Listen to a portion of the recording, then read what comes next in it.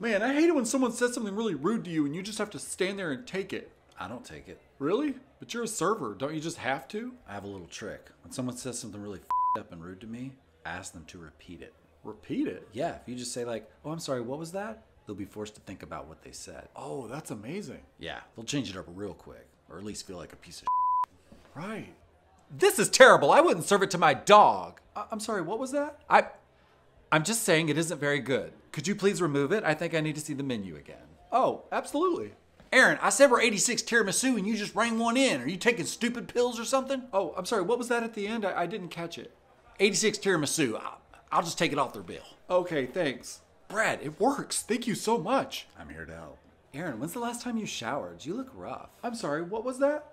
I said you look like shit. You look like you slept in a dumpster and crawled to work. Invest in some soap and a mirror.